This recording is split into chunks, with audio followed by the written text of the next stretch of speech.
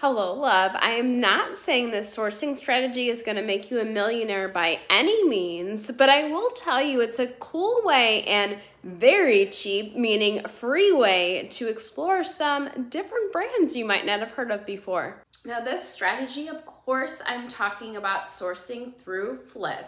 Now, Flyp is an online consignment where you get matched with people trying to get rid of their clothes or get rid of their inventory. Sometimes you do get resellers there and you get to take it off their hands. It gets shipped to you. You get to set your consignment percentage of the amount of money that you want to take versus the amount of money that you give back to them when your items sell. The haul that I'm showing you right now was a 50-50 split. Now the first one that I hauled was I got 40% just because Flyp suggested to start low to get some reviews in. I did have a couple of reviews, a couple of lots in. They went well, so I raised my prices to 50%. Since then, I've actually raised it to 60%. So if you watched my last video, you know that I got myself into this Deathpile disaster that I'm trying to work my way out of. A lot of this is Flyp inventory, and I will say, as I got more and more, I got more picky on what I was selecting.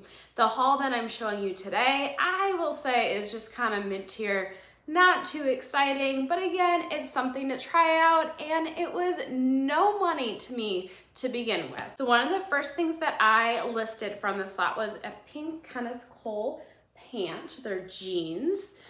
They are Kenneth Cole. They're not Kenneth Cole Reaction, if that matters to you. These are size 28. These are listed on all of the different platforms right now. They haven't sold just yet, but they do have some interest going around on specifically Mercari. Now this next thing is a Nike sports bra. Nothing too exciting, but again, this has also shown a lot of interest so far. No buyers just yet. I'm okay with it though, because one of the cool things about Flyp is if it doesn't sell in 90 days, you get the option of asking the seller if they want to just donate, have you just donate to Goodwill or whatever. If they want you to just make a buyout offer, which usually you can get stuff really cheap because people just want to get rid of it. Or sometimes people choose to get it sent back to them. I haven't so far had anybody that wants it sent back. It seems like people are just wanting to get rid of this. So in reality, if this doesn't sell, I can put it right back onto Flyp for somebody else to sell, or I can send it to ThredUp as well. These are a pair of Born sandals. Nothing too exciting. These are cloth in the top and then it's leather. Just a pair of sandals. These also have had a lot of interest on Poshmark. I always like to point out what has interest on each platform because I like to track what sells on each platform because it is vastly different. I sell things for a lot more money on Poshmark, even though they take a higher percentage. It seems like the people that go there are expecting to pay more versus eBay and Mercari go for a lot less. I would say Mercari is the least amount of money that things go for, and eBay is kind of hit or miss. It kind of just, you know, I guess depends on who's looking for the item. And this does have a tag. It's a Philosophy blazer. Let's see if it says the price. It doesn't say the price. It does look like it's some kind of clearance item or something, maybe from TJ Maxx. It's just a blue blazer. As you can tell with my nails, I am feeling the blue right now, and my dress, which by the way, this dress is linked in the description in case you're interested. Everything I always wear is always in the description for you. This is a pair of Fabletics, does have the tag, $60. It's like a ribbed pair of leggings. Now somebody right now is in negotiation with me on Mercari, wanting these for $20 because it is Flyp, and I did promise a certain amount to the person who sent this to me. I'm not letting it go for that amount, But if it does get to that 90-day mark, I will, of course, talk to the person that sent me this and see if they want to let it go for cheaper or what they want to do. This is a pink by Victoria's Secret bralette. Very cute. All of this stuff is in excellent condition, by the way. This is stuff that I would pick up on my own too, just for like quick flips. This is a size large. Very cute. VSX, which is the Victoria's Secret Sport line.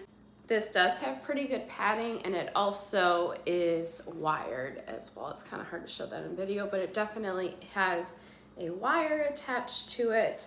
This is also showing interest on Poshmark. This is a 32C. And then a pair of Joe's jeans. These are boot cut, I would say boot cut slash flare. They are a smaller size, which may be why there's not as much interest in them. These are size 24. I guess they're called the Visionaire.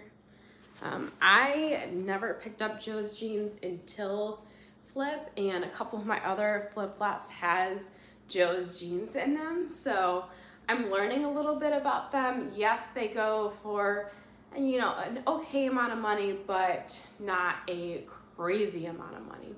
Flyp is also a good way to just learn about different brands, because some of the lots that I picked up because I knew some of the brands, I've heard of them before, but then other items in the lot I've never heard of and I'm learning about, just like I am the Joe's jeans. Now I did have 2 things sell from this lot so far. One is an Athleta dress, which I will put a picture of the listing here. That sold for $7.05. Obviously, like I said, I'm not making millions on these types of lots, but it is an interesting way to source for no money and just learn about different things. I knew about Athleta for sure, but I've never really picked it up just because I don't run into it that much. So it's a cool way to get inventory that I don't typically see. The other thing that I sold was the North Face skirt. This sold for $14. Of course, I'll put a picture here for you. This, again, is something that I probably wouldn't have picked up, and those are the 2 things that sold so far. Like I said, I do have plenty more lots that I'm going to share with you, so if you are not yet subscribed, go ahead and hit that subscribe button. That way you are notified when my videos come out and we can continue to learn and grow together.